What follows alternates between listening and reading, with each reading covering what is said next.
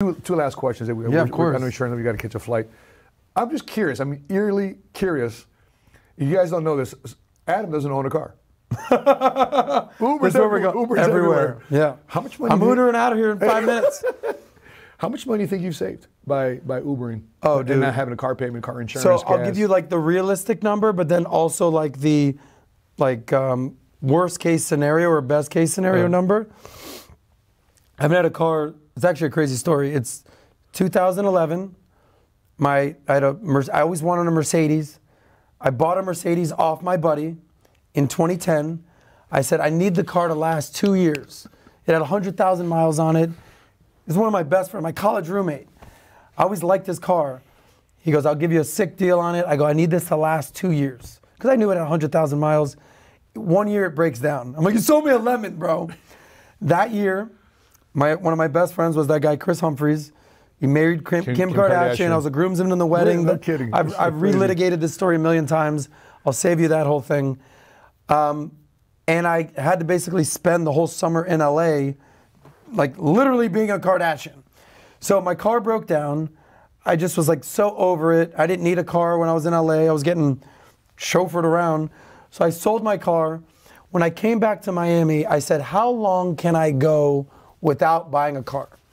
How long can I go? It's now 2022. It's been 11 years. I haven't had a car. I was living in downtown Miami. You can Uber. This is probably even pre-Uber 2011. I was taking little smart cars around, all that stuff.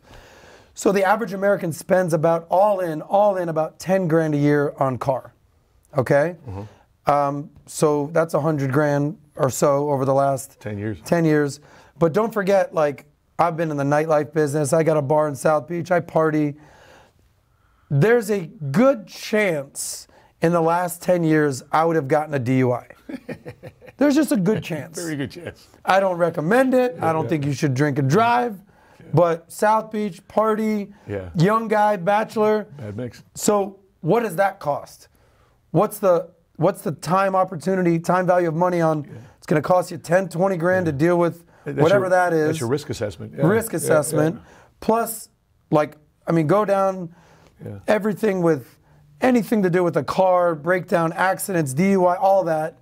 So I don't know, somewhere between probably 100 and 200 grand I've saved. And I've taken all that money, I've saved that. I pumped that into all my accounts, my index funds, Bitcoin, whatever. Yeah. And it's made me a millionaire. I'm not a faith-made millionaire. Yeah. But you're a millionaire. I'm a no-car payment millionaire. But I think ultimately, what's the message there is that everybody has the same big three expenses in their life to kind of give this full circle.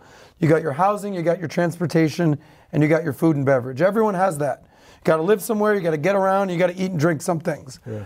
And if you can find a way to limit or eliminate one of those big three expenses, you're going to get ahead. So whether it's living at home for a little while, whether it's not having a car, whether that's not being a foodie and cooking from home, whatever you can do, all my boys own clubs, I own a bar and stuff, I've saved literally millions over the last 20 years partying in South Beach without having to buy bottles and drinks. How much is that up to on a weekend? That's right. $500 times 500 weekends? So wherever you can kind of find ways to eliminate those things, and as you know, life gets more expensive as you get older. Mm-hmm. So if you can learn these things in your 20s, by the time you're 30, by the time you're 40, I'm 40, by the time you get here, you've saved up a good amount. Now you can go get whatever car you want. Yeah. Or Uber wherever you want. So the jury is out, though.